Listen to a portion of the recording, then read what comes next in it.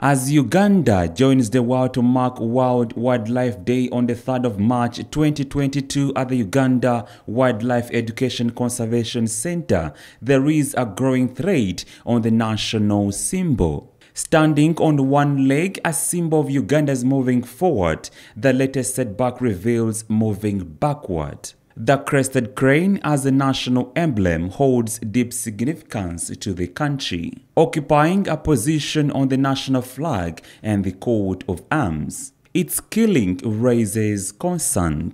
The killing has been identified in especially Rwengo district. The ministry says a response is ongoing. Crane has developed a problem in Rwengo and they are killing the crested crane, and we have got to go there and carry out a campaign so that people can appreciate, respect and love, after all, the crested crane, which is our national symbol. According to the Wildlife Act of 2019, those guilty of killing a crested crane face life imprisonment or pay a fine of 2 billion shillings or both.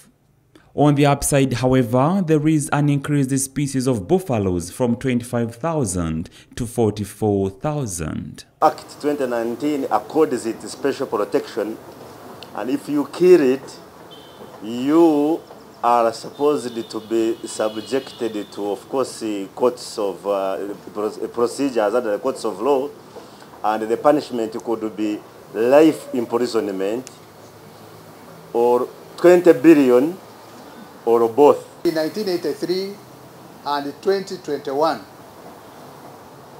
buffaloes have increased from a mere 25,000, and today we have 44,163 buffaloes. From 25,000 to 44,000 because of stability and environment created for the buffaloes to multiply.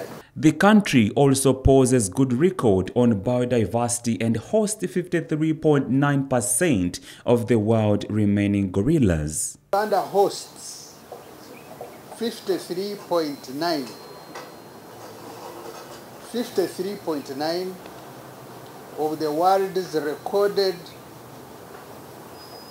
of the world's remaining population of mountain gorillas. 53.9. And let this debate really stop.